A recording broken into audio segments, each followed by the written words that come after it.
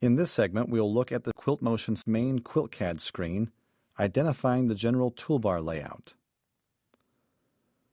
We will look at the right side toolbar, then move to the top left toolbar, then the bottom left toolbar, then last we'll be looking at the center of the screen, or the pattern placement area for quilt blocks.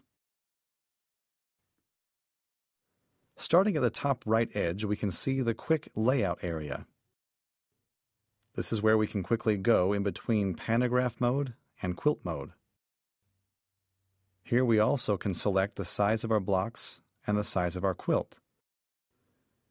You can create and size a pantograph, quilt, or blocks to your exact quilt dimensions.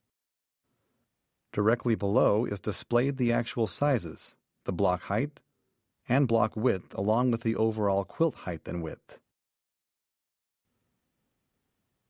Moving below the Quick Layout area, we have the Quilt Files area. Here is where we open pre-existing pantographs and quilt top patterns.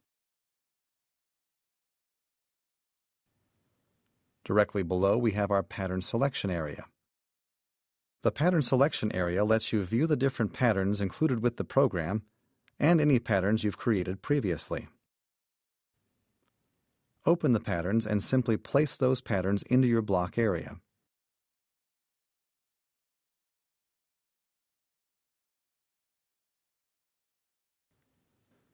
Below that is the button that allows you to copy the pattern and place or paste that pattern into the block. Below that, we also have the Quick Tools.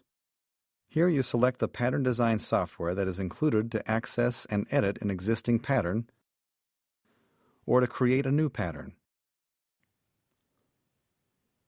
Below that, we can print these patterns or pantographs or quilt layouts.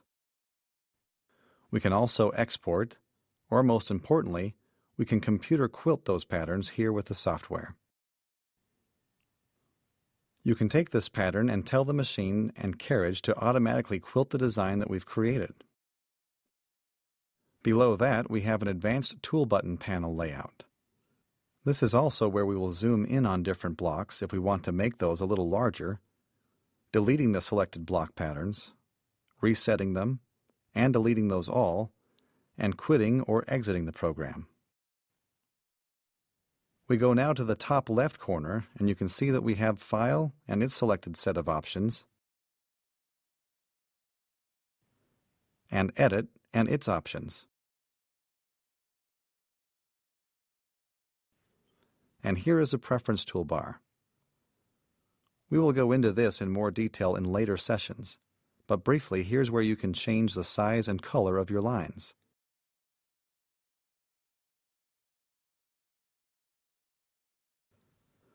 Then the selecting options, selecting the different quilt blocks, alternating rows, different blocks, borders, corners, and so forth. We then move into the View toolbar, which allows us to zoom. The tools include the PatternCAD software and some advanced tools. We can also see our help options included with the software.